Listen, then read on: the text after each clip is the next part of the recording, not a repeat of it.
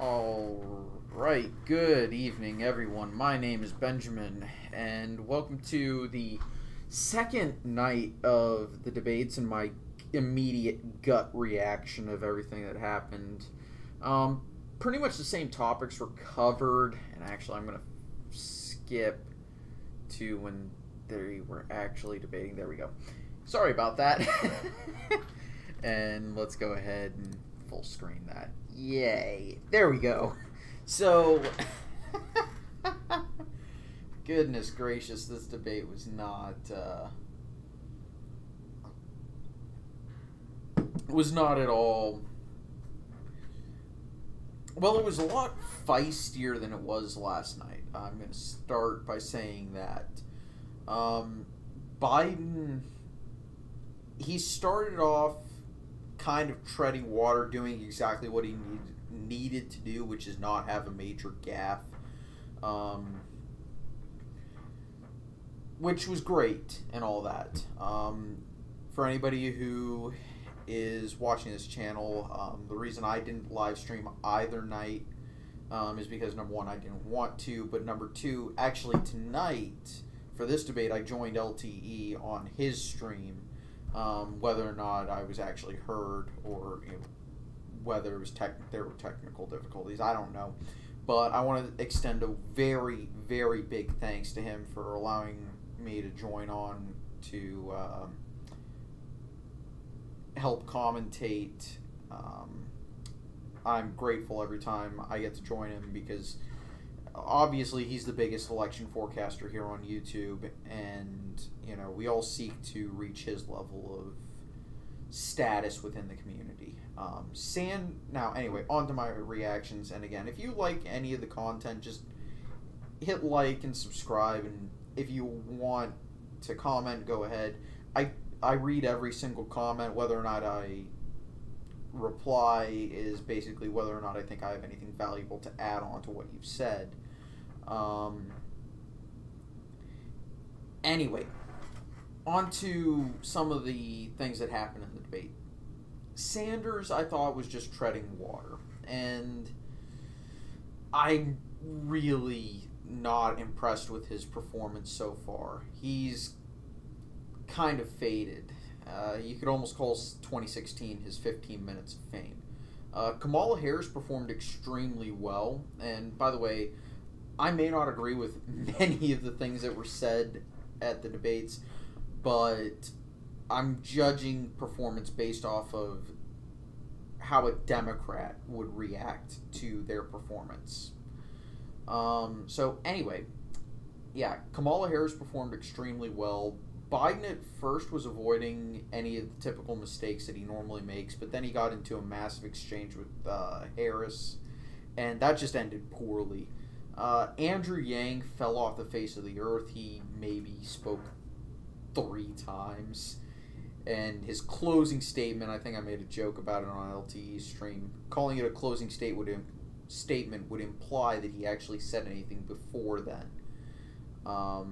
Buttigieg, in my opinion, was the one who came out as the big winner, if we're talking about across the entire debate. Harris definitely challenges him. And yes, I know this is the second night where I've had some form of booze on my desk while doing this video, but I'm going to be honest here. This was a lot more entertaining even without the beer.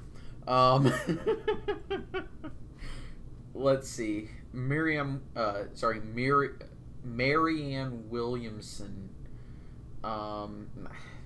I've heard people say her name is Marian or Miriam or whatever. No, Marianne Williamson. She was just not impressive. She was a lot more combative than I think maybe people expected, but at the same time, she definitely did as much as she could to make herself well known. but I think she definitely came off as a bit of a Fruit Loop at times, especially during her closing statement when she said the only thing that can beat Donald Trump is love. I mean, that's some Beatles stuff. All you need is love, love, love, love is all you need. And forgive me for that, the Beatles are not within my vocal range. Ask me to sing some Thin Lizzy or Cream, or I can do Rush, just don't ask me to be perfectly on spot with Geddy Lee's voice. Yeah.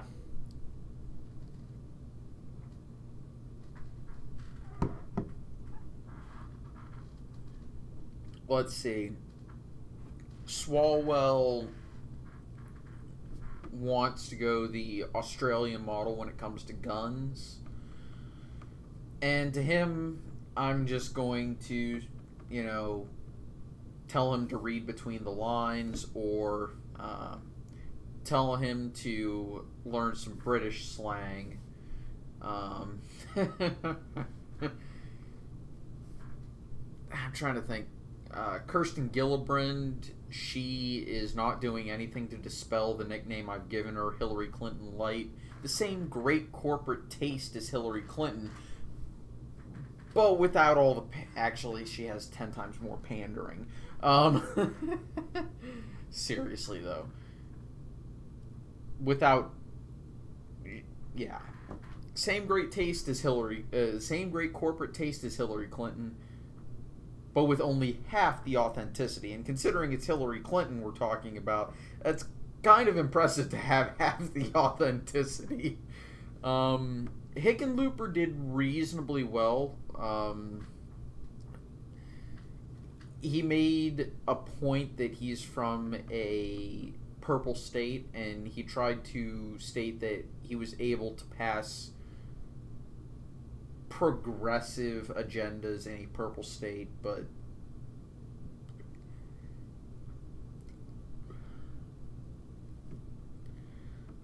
calling it purple may be a slight bit wrong. It's purple in the sense that it's been voting Democratic since 2008. 2006 if you count Senate and House. Michael Bennett tried to make similar points in that he is a swing state senator. Who else is up on that stage? Yeah, no one really that impressive, if I'm honest. Off the top of my head, I'd say that Kamala Harris and Pete Buttigieg share a win in this debate, and combine them with Elizabeth Warren and Tulsi Gabbard from last night, maybe Julian Castro. That'd be the top 5 Democratic performances in these primaries, or in these debates. The top 5 performances. So I'll go 5th place. I'm putting Elizabeth Warren. She got a win in her debate only because she was focused on so much and didn't trip over herself. Then I'm going to go ahead and say Kamala Harris. Kind of for the same reasons, but she got a major win over Biden in that heated exchange over busing and civil rights issues. Then I'm going to go ahead and say Julian Castro, because he came off as not only authentic, but he managed to actually do what Beto O'Rourke tried to do and appeal to the Hispanic crowd, but he did so in a way that didn't sound like pandering, even though I think most of my family would consider it pandering. I would say the next winner would be... I'm going to go ahead and say Tulsi Gabbard. She portrayed herself very well on foreign policy, and I think that's the only real area where Democrats are going to be able to actually make an argument to the middle, is that they might be better on foreign policy. Domestic policy is going to be split basically 50-50 in America. It doesn't matter who's up for election. Domestic policy just doesn't matter. It's foreign policy where the debates are going to be held. And I think Tulsi Gabbard set herself up really well there. And the reason why I say domestic policy doesn't matter as much is because the truth of the matter is about half of America is going to be in favor of stricter gun restrictions. Half of America is going to be in favor of less restrictions on guns. Half of America is going to be pro-choice. Half of America is going to be pro-life. Half of America is going to be okay with things like Medicare for all and subsidized college tuition. Half of America is going to be against that. Half of America, actually probably closer to 60%. I don't think LGBT issues are really a debate anymore. I think most people respect that. Immigration, 50% are going to be against stricter rules, 50% are going to be for them. Maybe it's going to be closer to like 45-45 with 10% somewhere in between. And that goes for mostly all of those issues. And of course, last is Pete Buttigieg, who seemed to combine the strengths of Gabbard and Harris and Warren, but came off with his own authenticity. He came off as moderate enough, and he didn't sound like a policy wonk who's going to alienate middle America because he's so into the weeds. But he's also came off as someone who actually has a plan and actually wants to talk about the issues and not just Donald Trump. So I'm calling Pete Buttigieg the winner of the two debates just because I think he had the best performance. Honestly, it's not going to change my decision. I'm probably not going to vote for any of these people, let alone the general. I'm not even going to vote in the Democratic primaries. Mostly because I just don't. I'm not a Democrat, so I don't believe I have the right to tell them who they should nominate.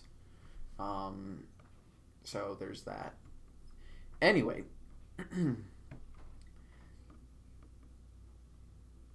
I think where we can go from here is that as a whole, a few candidates set themselves apart. The five that I named: Warren, Harris, Gabbard, Castro, and Buttigieg. The rest of them didn't really do anything to boost their profile. Some of them did a lot to reduce it. Andrew Yang being a primary example of that.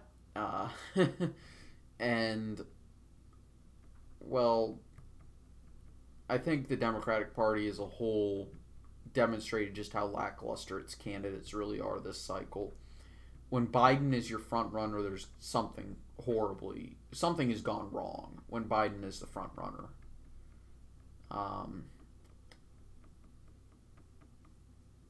So that's kind of my gut reaction. I'll probably have something better for this in the coming days. I've recorded a video a while back, so tomorrow there's going to be I'm going to upload a video some point around midday maybe. And it's going to be my ranking of American presidents on a tier list minus a certain amount. You'll get you'll get a more clear thing. But I recorded it a few weeks ago, and I don't have any... Sorry about that. It's late, and I've been trying to cut out coffee in my life, at least a small amount, but I only had 2 cups today, so that's probably why I'm falling asleep, is I haven't had my normal amount of coffee. Yeah, seriously, normally I have like 5 cups or something stupid like that. Anyway, so thank you all for watching. Hope you enjoyed, and sorry about the rambling. I'll see you guys next time. Take it easy. Have a nice day. See you guys next time.